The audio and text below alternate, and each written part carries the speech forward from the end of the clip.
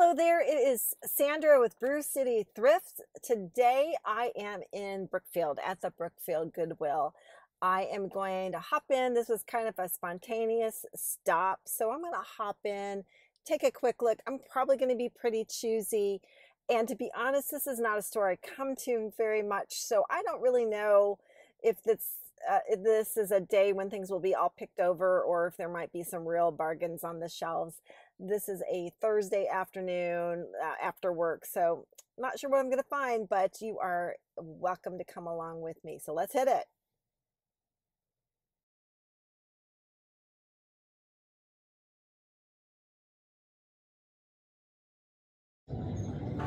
So I start off in the tchotchke aisle, and these resin fish catch my eye just because they're nicely made with really nice detail and pretty colors.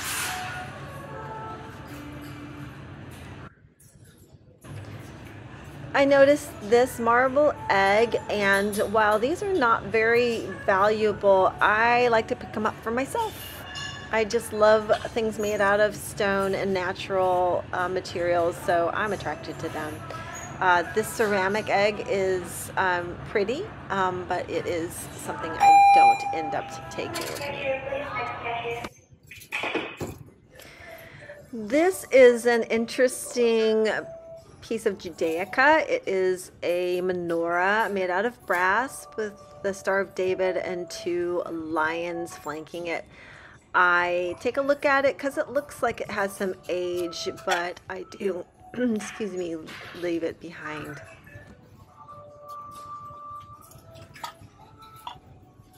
I noticed this Talavera picture frame with the hand painting from Mexico, and these sell fairly well for me, so I did put that in my cart.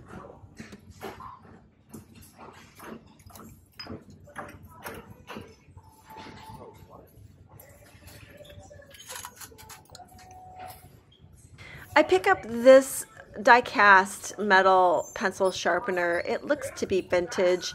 It's for the zodiac sign Virgo. It's got a virgin on the top, and I think these little die-cast pencil sharpeners are pretty cute. I sell them when I get them. They're not big money makers, but I kind of love the idea of them as starter collector items that can be very, very interesting, so I picked that up. And this is a piece of Rowe pottery. Rowe pottery is made here in Wisconsin, in Cambridge, and I have a friend who collects it.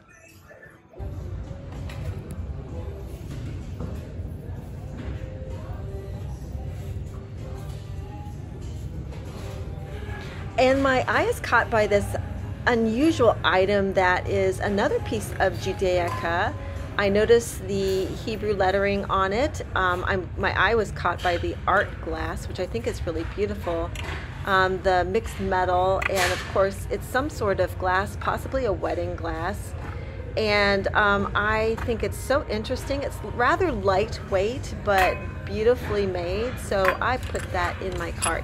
It turns out to be a piece that's possibly made by the artist Gary Rosenthal.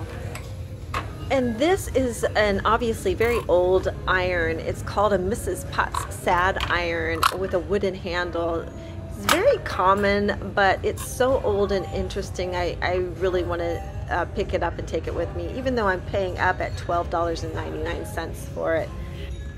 I just love how old and interesting it is, and I take it with me.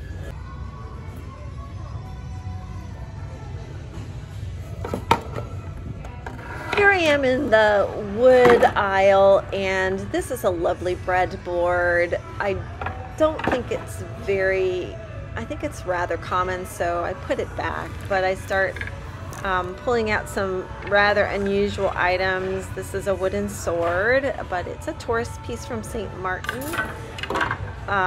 Underneath it is what appears to be a piece of tribal art, once I can get it free from the stack.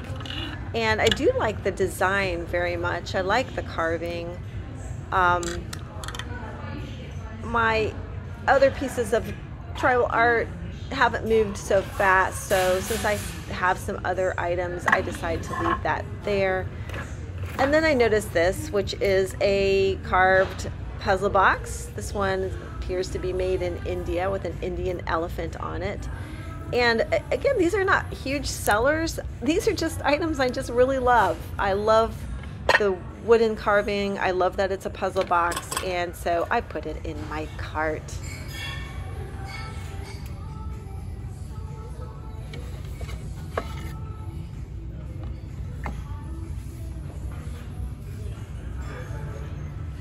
I notice what appears to be a wooden duck, but when I pick it up I realize it's resin. I do like it.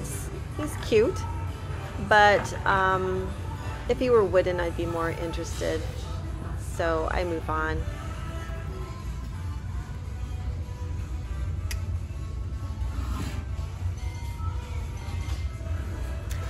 And this Baby Zinfandel wooden box catches my eye. I think these are often great elements in all kinds of decor.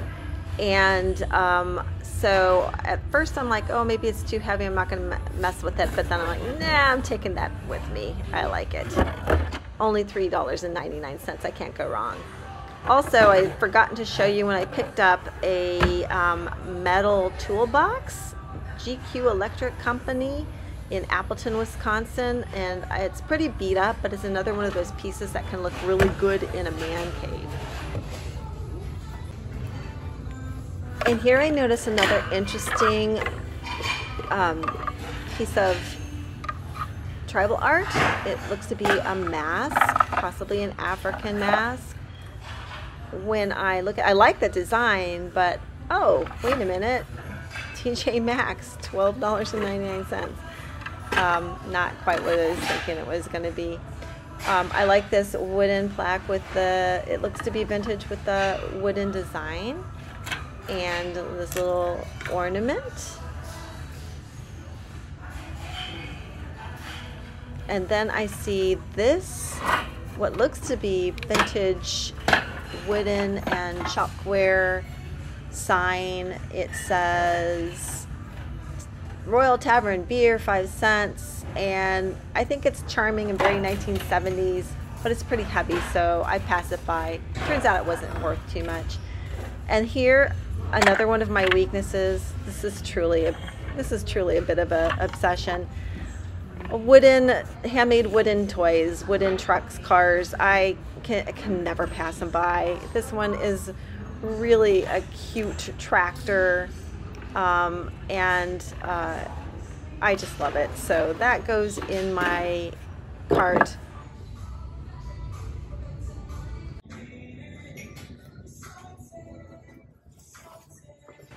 So this Hogwarts sign catches my eye, and I didn't take it with me, but now I regret it because I have a coworker who's a big Harry Potter fan and probably would have loved that piece. My eye is caught by this piece of glass in the wood aisle. It's so brightly colored. It looks definitely contemporary, and it seems to have a religious theme. Thank you for your sacrifice of praise. But the art glass is so beautiful, I decide I'm going to give that a try.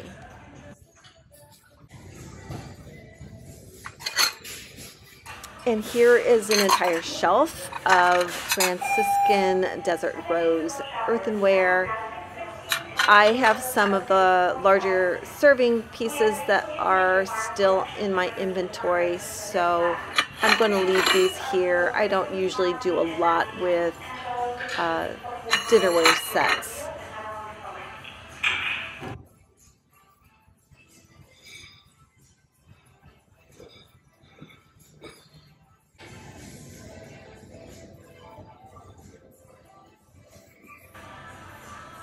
I'm continuing to look at the pottery and the mugs. I'm getting close to the mug aisle here, I think. This looks like possibly a bit of pottery, but it was, I think, not handmade. This is some kind of vegetable terrine, probably noritake was my guess. Actually not, it's something else, but I can't make it out right now.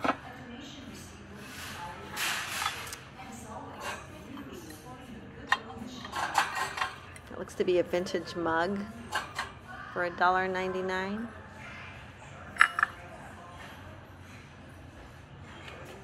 And this cup catches my eye because of the pattern on it. I really love the artwork, the depiction of a flower, and it turns out to be a piece of Grace's teaware. Grace's teaware is pretty contemporary. I do think that they have a lot of really great graphics on their items, and I have sold Grace's teaware in the past. So I put this teacup and saucer, I balance it barely, I put it precariously in my cart, but I think I end up putting it back on the shelf before I leave, just because I have so many vintage and antique teacups and saucers to sell. It doesn't make sense to pick up this piece at this time. Got a Currier and Ives plate here, and below it another vintage plate that is something that commemorates a local church.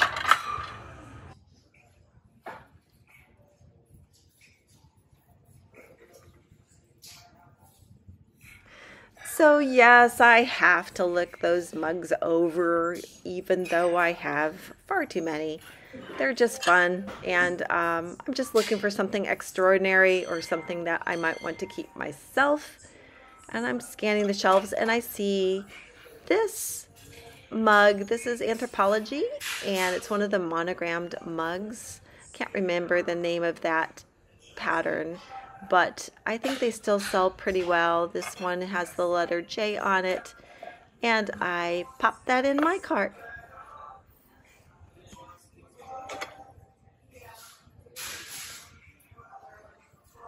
And I noticed these two mugs, matching set with, I just love that drip glaze.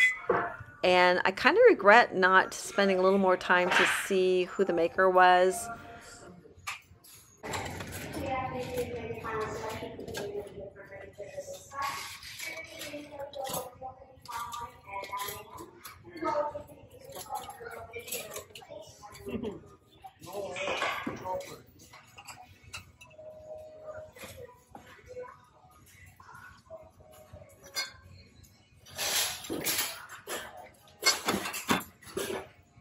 So I'm in the kitchen glass area and I notice this lovely picture. I pick it up and move on quickly because it's so heavy, and I'm thinking, I don't think I want to ship that, but it was really a pretty picture and I kind of wish I'd looked at it a little more closely.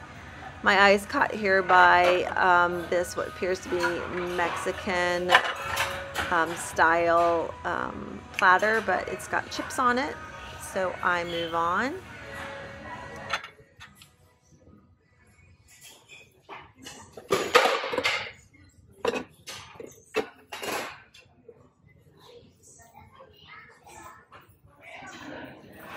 And behind these pretty glass deviled egg plates, I noticed this footed bowl, which is hand painted and hand carved by Kathy in 2003. And it's kind of a sweet piece, but I decided to leave it behind.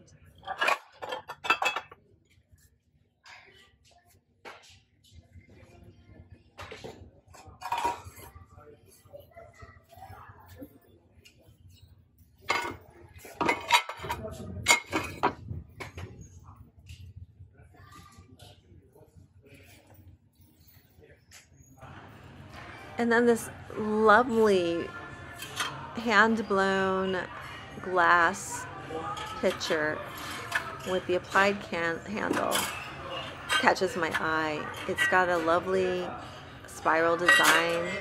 It's got some bubbles in it, which makes me think it must be Mexican. And it's priced at $9.99. And it's just really pretty. The color is really stunning. I am thinking about it. I put it back on the shelf and check out a few other items, including this ceramic duck that looks to have a little bit of age, probably vintage, I'm guessing. but kind of remind me of M.A. Hadley's work, but I don't think it was M.A. Hadley. And looked at a couple other pieces of pottery, including this monster on the bottom shelf that turned out to be pretty contemporary, so I didn't spend too much time with that. Still kind of looking around at the different pieces. I noticed this bowl, and it looks to be, I thought perhaps it was Polish pottery at first, but when I pulled it out, I checked the back, and that's World Marketplace, and I like the design, but that's a pretty contemporary piece, so I put that back as well. And looked at this glass measuring cup. Some vintage glass measuring cups can do well. This one, I was just looking for some sort of mark or some sort of branding on it to help me decide whether or not it might be worth my time, but I wasn't able to find anything. I put it back on the shelf and checked out this piece. It looks like maybe American Brilliant, that really sharp glass with the very sharp edges, and then again drawn back to this beautiful blue pitcher. And I'm really debating it. I'm very much on the fence. It's kind of heavy, would probably be a lot to ship, but it's such a gorgeous color, so I'm not sure, but I do end up leaving it behind. And was that a mistake? You let me know. So that turned out to be a pretty good trip, I think. I surprisingly got more items than I thought I would get. Seems like I was shopping for a man cave today. I was especially excited about that GQ toolbox and the Crybaby crate. The graphics on both of those were awesome, and I do think that those are really good vintage items. I'm excited to see what I can do with them on eBay. I also liked the antique iron that I picked up. I have to look it up. I would love to do some more research. I'm hoping it's an antique. It might just be vintage, but I really did think it was a nice piece. The other things I was excited about were the kind of the religious items I picked up. That Jewish glass cup. It was mostly because of the glass, the art glass on that piece, that I thought that was really, really beautiful, and just interested to see what that's about and see if I can find an artist's name or some more information on that. And then that that one piece, that art glass trivet, or I guess it could be a wall hanging. Again, it was the art glass that drew me to it. I just thought it was lovely, and so that was a nice find too. So thanks for shopping with me this time, and hope you come back. Please like my channel, comment. Love to meet more people in the area who do this kind of thing, and find out a little bit about what you're finding out there, and come back again and shop with me next time. So Thrift on, brothers and sisters. I'll see you soon.